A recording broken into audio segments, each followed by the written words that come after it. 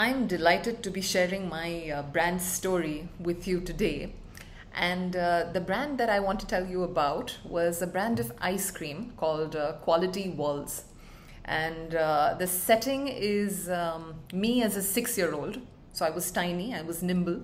And this is Delhi summer afternoons.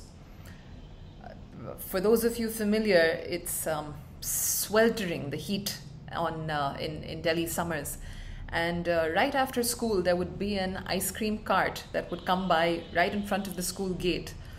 And he had limited ice creams with him, and they would typically disappear within a few seconds every day. So only the lucky few would get ice creams. Now, what I would do is right after school, as that nimble, nifty, tiny 6-year-old, I had a strategy in place on how to get those ice creams. I would run to the cart. I'd try to get there early, but typically there'd already be a sea of people in front of me. But I was tiny, so I would wade through all of those hips because that's how small I was.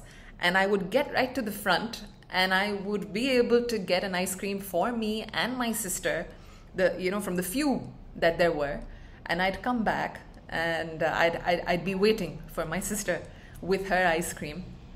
And so I associate the brand of Quality Walls ice creams with that sense of triumph that I had as a 6-year-old at being able to consistently have a winning strategy to get ice creams every single day.